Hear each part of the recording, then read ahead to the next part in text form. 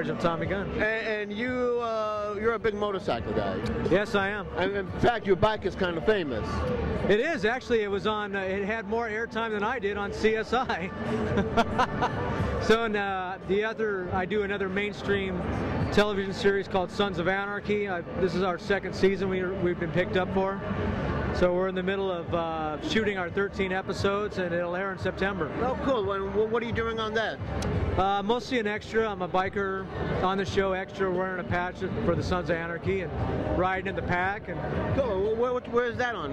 What's it, FX? FX channel. FX channel. What day is it usually on? Wednesdays at 10 o'clock, but it won't. The season won't air until September.